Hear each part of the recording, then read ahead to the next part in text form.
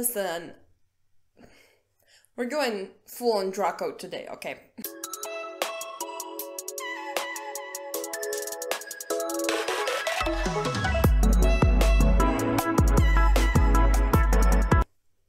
Hello there. So today, as you can see, my hair does not want to cooperate whatsoever, and I'm actually about to dye it, so I don't feel like washing it or styling it. I'm sorry, I'm just too lazy. We're here today to talk about the 5 faves of October, of course. Again, how is it already like November? Anyway, we're here to give you some tea on the new products that I've been loving in the autumn. And I gotta start off with the hair one, okay? We have to. So if you follow me on my Instagram, or if you noticed in some of my past videos, I had like this beautiful, vibrant, almost like neon red orange color. I loved it. I still do. This is like the leftover of it. Still pretty cute. It really washed out into like this beautiful rose gold shade. I'm impressed. And it was the mixture of these two. These are the Sophie hair, the semi-permanent hair colors. I have 2 shades. I have wild orange and strawberry twist. Listen, the mixture of those two was epic. I think I did like 5 parts of the orange and 1 part of the red, and beautiful. Like the result was just so stunning. And now I'm kind of tempted to just take the red and just do red hair for the first time in my life. But these hair dyes are really, really nice. They come in this packaging with like a little nozzle. You just, push it up, squeeze it out. Pretty good. I really like that they had like a little plug inside of them when they arrived. So there was like no chance they're gonna explode in the package, which is just a plus, the best. They do work on like various shades of blonde, and I think like light brown can kind of work with these. But of course, with these semi-permanent like coloring masks, you kind of need to have your hair at least somewhat more porous so the color can actually take in and look good. What I like about these formula-wise, they feel really nice on the hair. Like when you have it on for like, I don't know what, 30 minutes, your hair feels very good afterwards. That's very much appreciated, because before I dye the hair, I usually wash it with like a clarifying shampoo or something that really strips the hair, and this just kind of compensates for that, so I love it. Another thing I love is that it does have the hydrolyzed quinoa protein, so I did this like with the Shrine hair drops, I did it with the Revolution hair drops. Every time I use like a conditioner with some of these drops, I genuinely like to use ones with protein, because it's gonna sit on my hair for a long time, and if it's too hydrating, my hair is gonna be so horribly overhydrated. So I'm very glad they kind of thought about that instead of me and put the protein in it. It's great. And it also, strengthens the hair. It's good stuff. So it is perfumed, which is one thing. And the other thing you may want to be cautious about is the fact that it contains coconut oil. I don't have fine hair, but I do have like wavy hair. And coconut oil in general just was never good to my hair in any product. But I thought, you know what, it's like a mask, it's a dye. Like, I'm gonna look past that, I'm gonna try it out. I don't think it weights down my hair all too much, but I definitely think it doesn't really help. I know it's supposed to be like kind of nourishing, kind of like moisturizing, but at the same time, I feel like, yeah, I could go without the coconut oil, honestly, because having something this heavy on your hair for a longer amount of time is not very good. Plus, if you put it close to your scalp, which you may end up doing based on, how your hair looks, it's not the best on the scalp, because it is very comedogenic. Not everyone may get away with doing that. So, just beware if you have any troubles with coconut oil. Know it's in there, and you do you. I just thought I might mention this in case this is something that might bother you. Yeah, so I'm not gonna be going into too much detail on how to use these, because I will be probably doing like a whole full-on video dyeing my hair with these dyes, so you'll just get all the details over there. But I already used these, and I must say I was very impressed with both the lasting of the color and also just the tone, how true to the promised color it was. I was just very, very impressed and very happy with the results. So first of all, I hope they're gonna come out with more colors.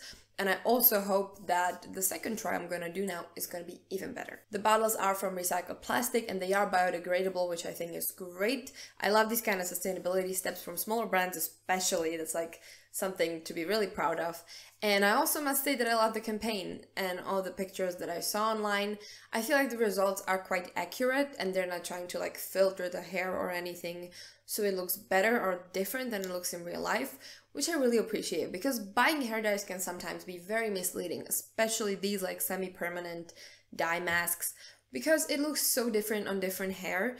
But I feel like their representation online is like truly what you want to look for. Like they really kind of nail down the different hair types. They do all kinds of like blends of the dyes on their Instagram and stuff like that. So like when they launched, I was kind of intrigued because I know Sophie Hannah. I've been following her for her hair for a while, and I was very interested, and I'm glad I finally purchased the dyes. Now let's move on to the like makeup-y realm again. First I have a brush. It's been a while. I actually hasn't.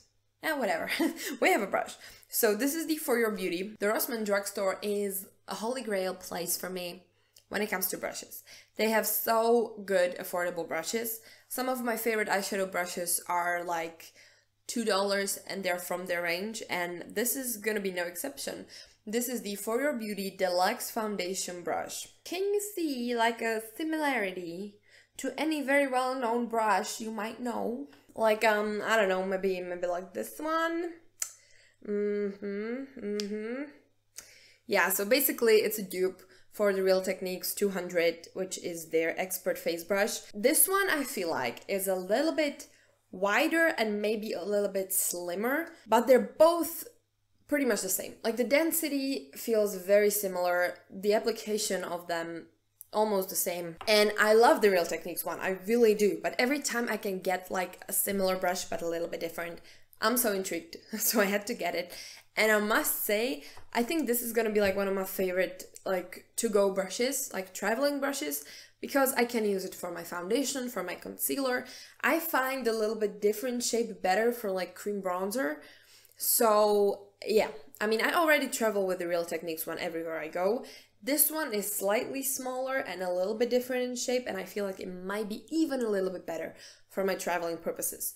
But I have to say, for the price, like this is unbeatable. This is such a good foundation brush. I hope you can see it on the application. There are no streaks.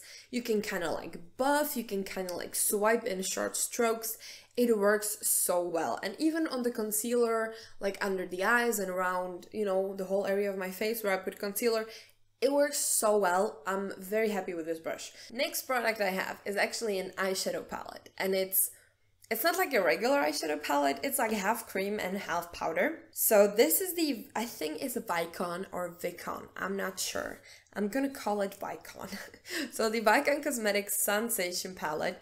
This is a brand I discovered through their little boutiques when I was in Italy last month, and I fell in love. Like they were on this beautiful shopping street next to Kiko, and for once, I was more impressed by someone else than Kiko. So I really just went in. I bought so much stuff from them. I'm actually gonna make like a whole video on their things. But this palette really just spoke to me. It was there like a seasonal collection in the store. And I started swatching it and I was like, oh wow. Like I was thoroughly impressed. And the lady who was like a sales assistant, she came up to me and she was very nice. And she started explaining that like it's some kind of new formula that they have, that the shimmers are all cream, very long lasting. And the couple powders we have, I think, yeah, we have like 4 powder shadows, are also like very good, very blendable, pigmented, and that it's a very good palette. And I took her word. It wasn't the cheapest palette ever, but I was so impressed by those goddamn shimmers that I had to get it. Like I was in love. Look at that. It's like, they're so reflective. It's insane. You'll see it on the swatches, I hope. But in person, these look incredible. The powder formula is very nice. It's very like lightweight. I don't know how to describe it, but I feel like you pick up so little on the brush and it works so well. They blend really well. They are quite pigmented. I would say like a medium to high pigmentation. So you can kind of work them, but it's not like super insane. Like you tap once on your eye and you have to blend it out for hours. It's like a good blendability in my opinion. And the shimmers are just insane, but they are very hard to apply with brushes because they are the creamy formula. So I would definitely recommend going in with a finger, of course. But these are amazing. Like, you swatch them on your hand and you have troubles removing them. So I was just very impressed, even by the wear time. They wear so well. I wouldn't expect it from a cream eyeshadow, to be quite honest. I would expect them to crease like crazy.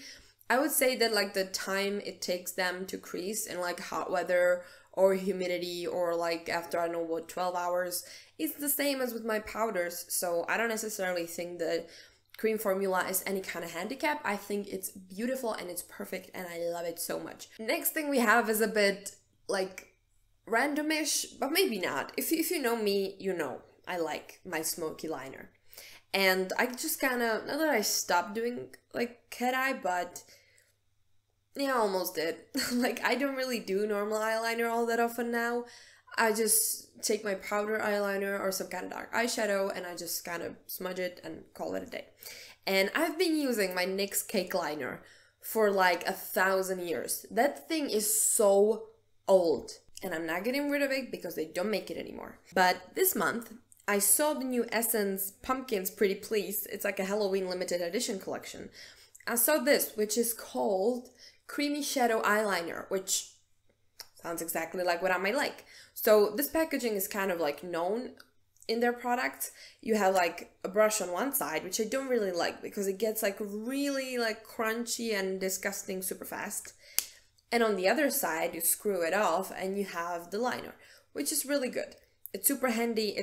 I feel like it could be a little bit smaller. Like, this is pretty big packaging for what it is. This is just like a tube with air. But I really like the formula.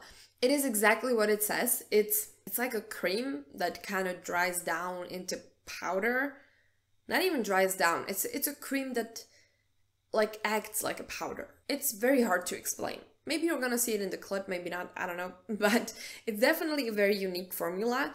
And it's super long lasting. I really like it. It doesn't really smudge on you at all from what I saw.